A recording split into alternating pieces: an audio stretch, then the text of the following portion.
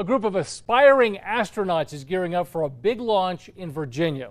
As part of our KRQE original series, New Mexico Frontiers, Chad Brummett introduces us to the pint-sized pilots ready to take on teams from all across the country.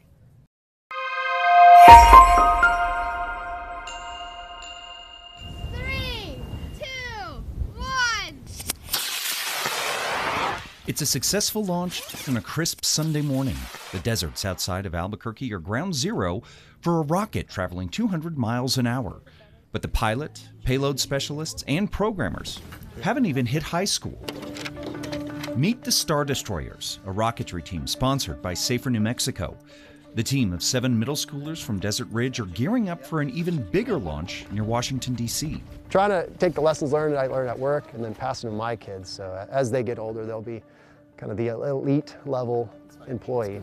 Jason Sievert works for the Air Force Research Labs, and in his limited spare time, he's teaching this young group of students, including his son Merrick and daughter Kennedy, it gets multiplied by 4, the skills of science, technology, engineering, and math in a hands-on, real-world environment. I'll walk by, I'm like, "What are you doing, Merrick?" And he's showing me all this code and how he's doing trigonometry with it. I'm like, okay. And the team is headed to Virginia for the American Rocketry Challenge in May, a competition bringing together 100 middle and high school teams from across the nation. The teams must meet a series of in-flight requirements: designing, building, and launching a model rocket up to 850 feet, carrying a payload of 1 raw egg, and maintain flight between 42 and 45 seconds.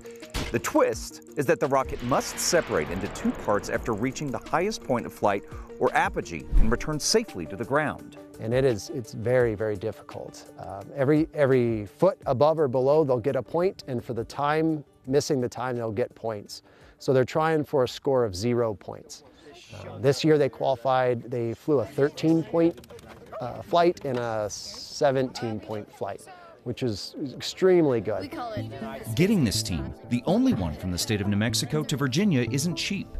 Sievert estimates it will cost around $10,000 to get there. That's where New Space New Mexico stepped in. They have the most amazing design. They came and presented to our team, and we have a few engineers on the team, including myself. And these are young kids, middle school. So they're our future. So of course we had to sponsor them. New Space, a nonprofit based here in Albuquerque, is working to reinvigorate the space industry in the state. Sievert says New Space connected his team with a number of sponsors and helped to build a website for their fundraising endeavors. And they were ecstatic and absolutely willing to help us. We really need to be inspiring young kids, even, 1st through 5th grade, middle school, and then keep them involved through internships, and then they'll be ready for that job placement, as they go on through their high school and college careers. The winner of this rocket challenge will receive $100,000 in prizes and an all-expense-paid trip to compete in the International Rocketry Challenge at the Paris Air Show in June. And while these young aviators have their eyes on the big prize, their advisors reaping the rewards of this work right now. Now that I've got my kids old enough to learn how to do this stuff, I encourage them to continue it, and this is just a great avenue to push some of these ideas. Chad Brummett, KRQE News 13. The American Rocketry Challenge is celebrating its 21st year.